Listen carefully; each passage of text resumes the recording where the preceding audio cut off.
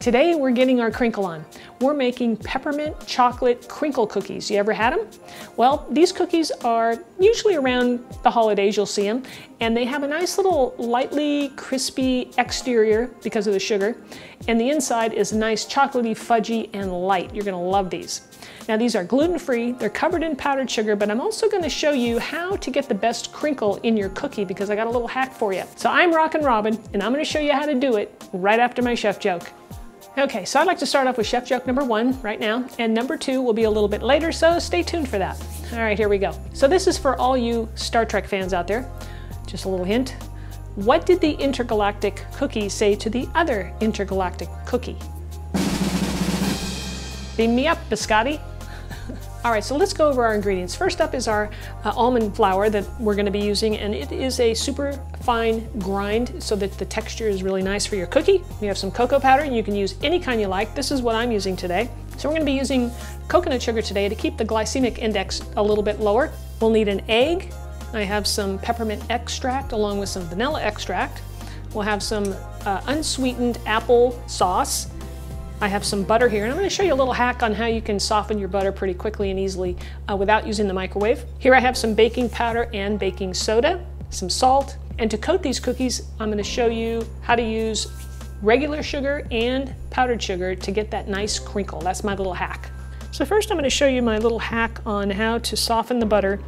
So what you want to do is just fill a pot with some water, place it on the stove, and bring that to a boil. Once the water comes to a boil, we'll turn off the heat, and I'm going to pour this water into my mason jar here. I like to use a mason jar just because I know it can handle the heat. I'm going to let that sit for about a minute, and then I'm going to pour it out. Now I like to take a paper towel and just kind of wipe the inside out just a little bit so it's not dripping onto my butter. Take the glass, place it over the butter, and let it sit for maybe 4 or 5 minutes or until it looks like it's softened. So it's been about 4 minutes here on the butter. It just gets it nice and soft, but not too much.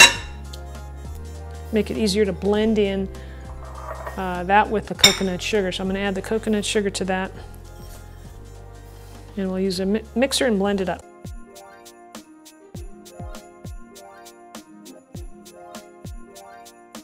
Next, I'm going to add the applesauce. And you can get the written recipe down below in the description of this video. I'm going to add a little bit of vanilla extract to that and some peppermint extract. You can always leave out the peppermint extract if you just want chocolate. Next goes our egg.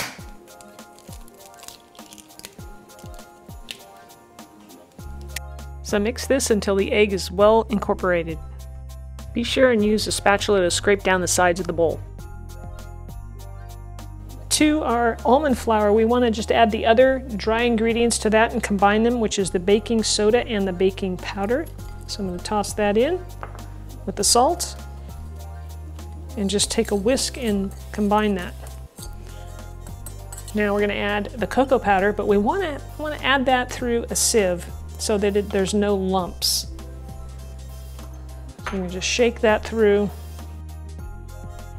And you can use your fingers to push it through a little bit to help it go a little quicker.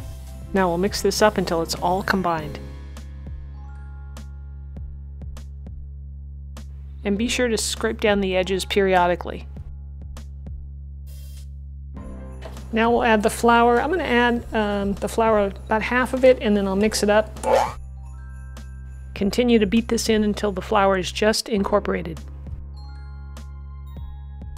Here goes the second half of the flour, and we'll beat that in as well until it's just mixed in.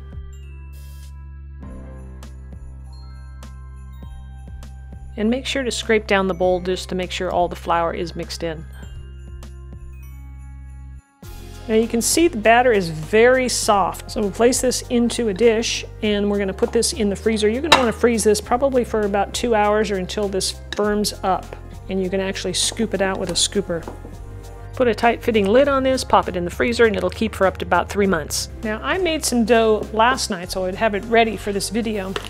And it's been in the freezer overnight, and it's probably going to be a little too hard as it is, so we're going to have to let that sit for just, maybe 5 minutes so that we can actually scoop it out and form little balls. So I've got me a nice little scooper here that you can see.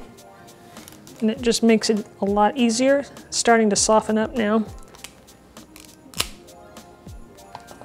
And it will start to soften up pretty darn quick. So you wanna, and it's messy, okay? I'm not gonna kid you. So make some balls, you know, like a golf ball size. Now the hack is, that I learned from, I think it was America's Test Kitchen or it was Cook's Illustrated, is you roll your balls in regular granulated sugar first, and that keeps the powdered sugar from absorbing in too quickly and just kind of disappearing. One little roll of granulated sugar, and just lay on the powdered sugar. Make it nice and thick, and place your ball right there on your parchment covered baking sheet. Get the cookies all coated, and we'll place this in a 350-degree Fahrenheit oven for about 12 to 14 minutes. Cookies are baking, so it must be time for chef joke number 2. Here we go. How do you make a gingerbread man's bed? With a cookie sheet. I checked the cookies at 12 minutes, and because they were a little bit bigger than I normally make them, they needed another couple minutes. So I put them in for another 2, and so they stayed in there for 14. Let's give them a taste, shall we?